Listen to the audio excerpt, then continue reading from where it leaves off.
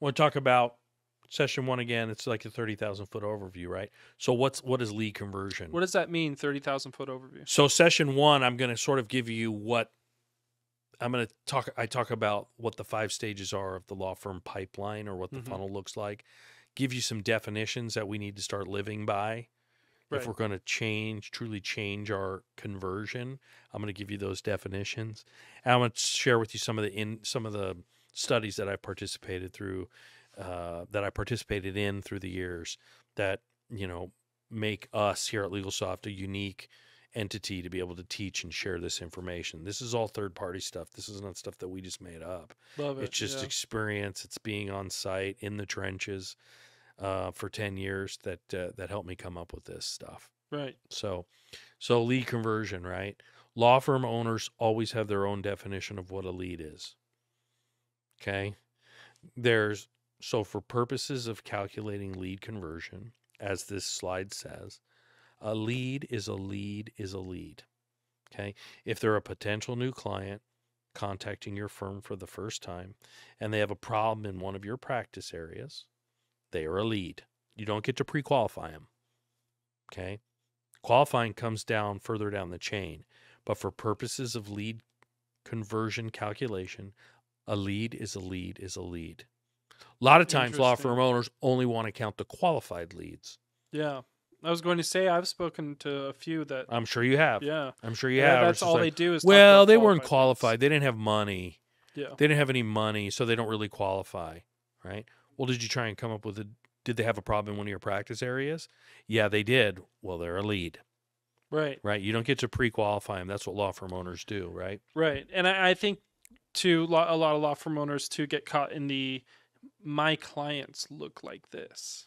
Right? Right. So they start chasing that specific client, but that doesn't mean that that's your paycheck. Right. Right? Right. And also, just so you know, in this lead bucket, you can also include referrals. Referrals as well. Referrals count. Yeah. They count as a lead. Even if it's a solid referral? Doesn't matter. If it's a referral in your practice area, they're a lead.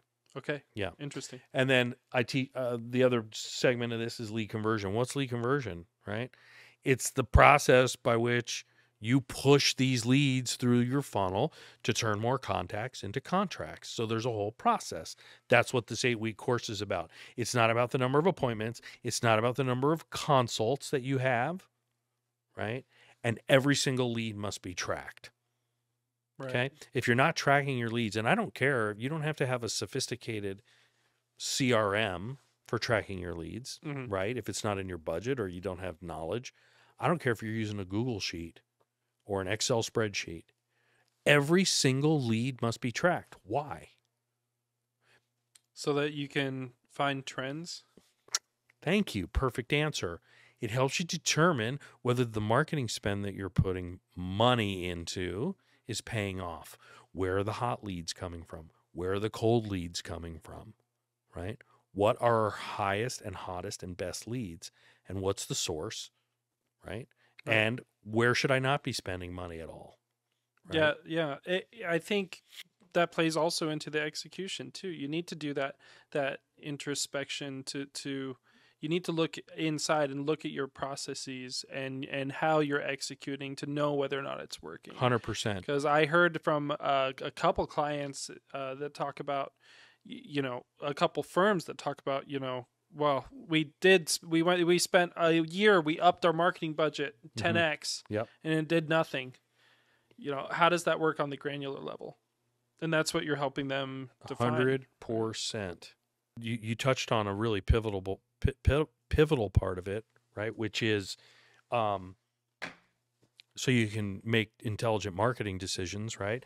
But the other reason you want to do it, Cameron, is you want to be able to create a record of your follow-up activity.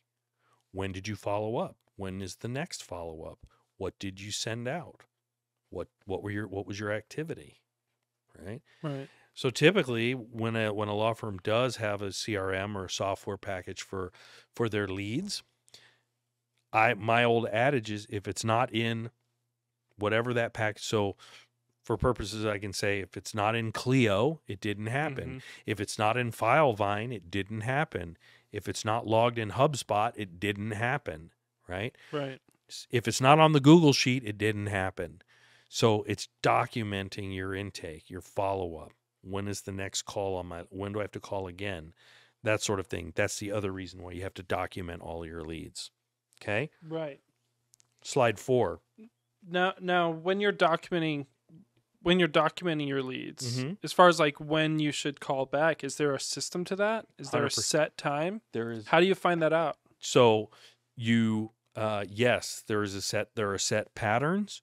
There's set scheduling that I teach in session 6, the chase. That'll give you Gotcha. sort of the magic recipe to converting more leads. Beautiful. I'm jumping ahead. You got All it. right. Right.